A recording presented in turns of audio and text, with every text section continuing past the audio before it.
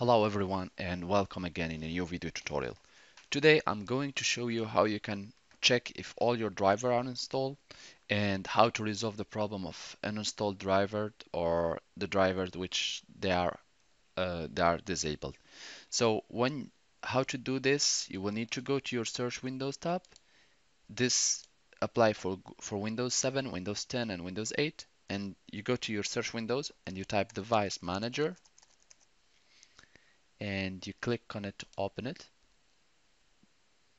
A little window will pop up,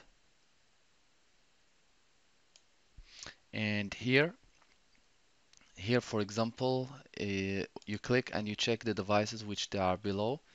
But if some of your drivers show the following, when you click on it, if it show a question mark and you click on it and you find this yellow triangle here,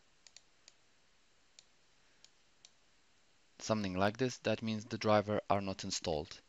Otherwise, if you have a driver but is disabled, it should show you an arrow down which is like this.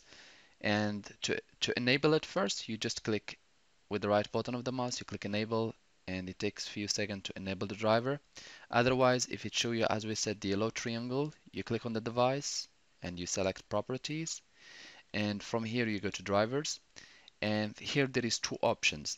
The first one is to try to install the driver or to update it using Windows. So you click just update drivers, and you need to have internet connection to your computer. You click search automatically.